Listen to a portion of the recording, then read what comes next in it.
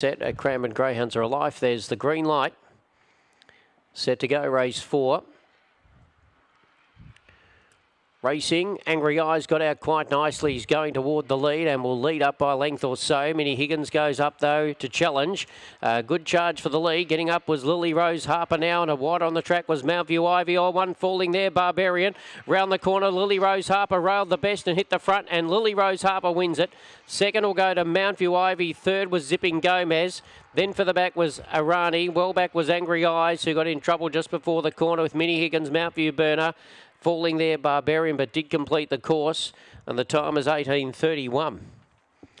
Well, a bit rough and willing, and Lily Rose Harper snuck up on the inside and gets the job done. 18:31 is the gallop. It's 2, 8, 7 and 5. 2, 8, 7, 5 are the numbers here. 10:08, 18:31, 8:24 is the running time.